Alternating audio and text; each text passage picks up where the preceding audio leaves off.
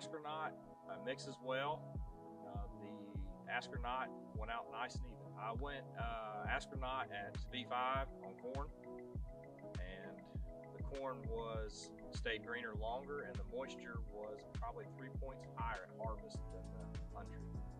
More weight in the kernel, which means more profit later. Yes, the plant was just staying healthier longer. It didn't want to dry down like the rest of the plants. It was green at harvest, like it should be. Yeah, the stalk was strong, so the standability should be good. Being able to put it out with my own rig versus having to get aerial application, big cost saving. The ability for it to mix with your tank and just getting it in solution and keeping it in solution.